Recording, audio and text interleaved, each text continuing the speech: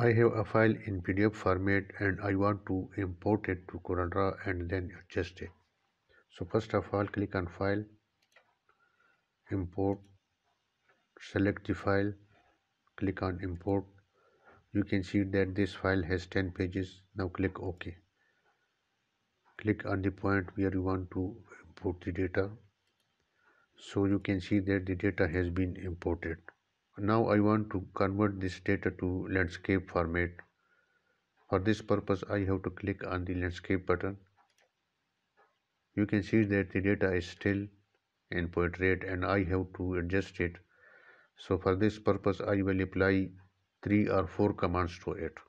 To save my time, I will record a macro so that I can use these commands again and again easily.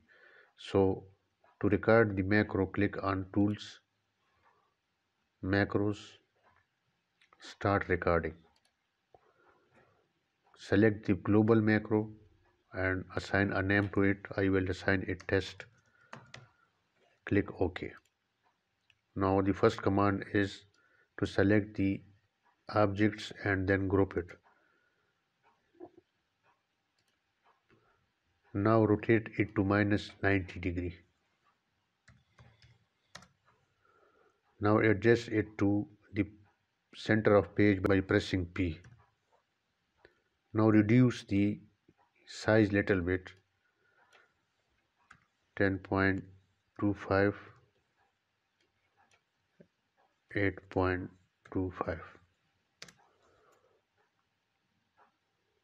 So now this command has been recorded. Now click on Tools, Macro, Stop Recording. Now we will move to the next page, and now I will apply this macro to this page.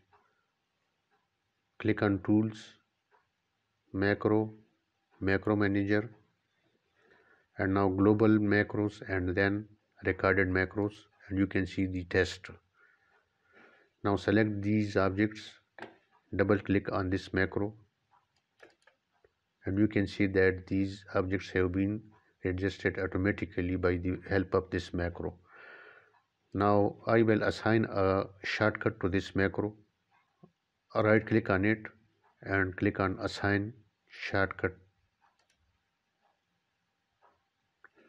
Now you can see that the record macro test has been selected. Now click here. I will assign Alt C to it, assign, and then OK. Now move to next page. I will select it and just click Alt C, and you can see the macro has been applied to it. You can see that how easily we can apply all these effects to these objects by the help of this macro. Thank you for watching, and don't forget to subscribe to my channel.